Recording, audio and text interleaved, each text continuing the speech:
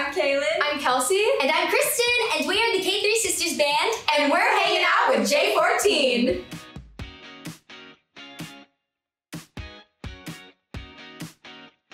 Yeah, growing up, we always watched the Harry Potter movies, and we've always had a big love for it because it takes you into this fantasy world where you can really believe in magic. And yeah, we love too going to Universal Studios in Hollywood and Orlando. We just loved that wizarding world of Harry Potter. We loved going in our house colors too and just repping our houses there. Yeah. So we love that place. It's a nice place to lose yourself in. Yeah, last year on TikTok, we sang Double Trouble for Harry Potter's birthday, which was July 31. Yes. I believe so. And the Harry Potter fandom, including us, but the Harry Potter fandom on TikTok went nuts, and ever since then we started posting more Harry Potter content, so that's kind of how that started. Yeah, and the fans love it.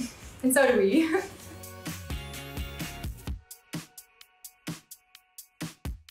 We started making TikTok videos, not really having a set destination in mind. We're like, let's just get a TikTok. Kristen actually got us into it. Do you want to Yeah, go ahead. Yeah, I was the one that initiated it because I'd heard some crosstalk saying like, oh, this new app, like it's not Musical.ly anymore, it's TikTok, it's this new content sharing thing, and I was like, oh, well, let me sniff this out. And so I did, and I was like, guys, this is really cool, like we should get one and start making videos.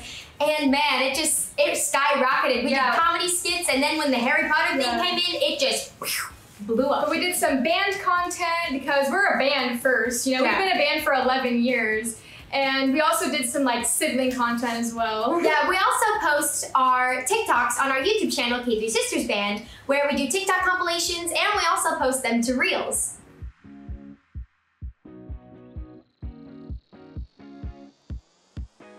Songwriting is truly like magic. I believe that if you open yourself up to the universe, it will reveal itself to you. So with songwriting for me, it can range from me getting hit like a bolt of lightning and I instantly rush into my room, I grab my songbook and my pencil and I just words on paper, write it out, and it hits me like I did with my song Queen Bellatrix. Or it can take years to write. You know, we've been a full band for 12 years performing around Texas and all over the globe.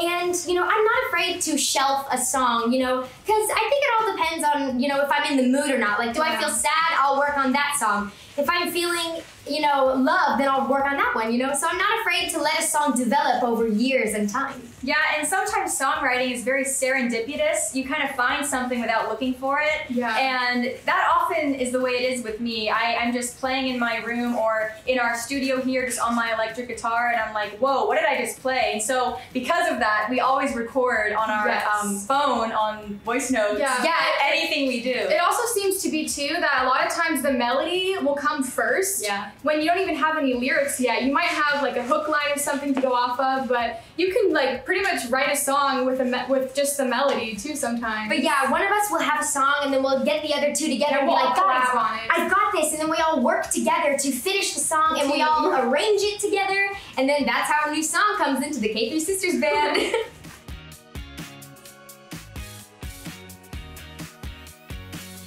In the next couple years, we have no idea if the live show and concert industry is gonna prevail or what, or if that's even gonna happen. So we are definitely continuing to sharpen our instrumental skills with our instruments we play and our voices, and keep doing our live stream concerts on YouTube that we do every Saturday. Yeah, we definitely want to broadcast to the whole world internationally too.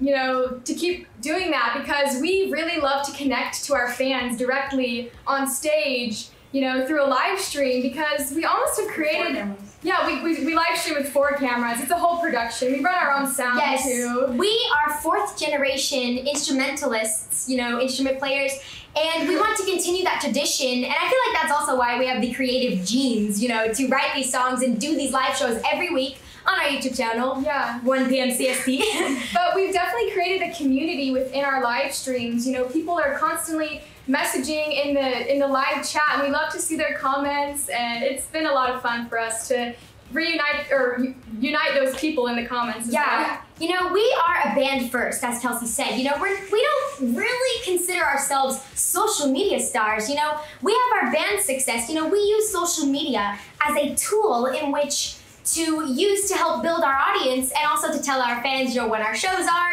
our themed concerts or anything weekly. And that's really special to us. We really appreciate our fans. Yeah.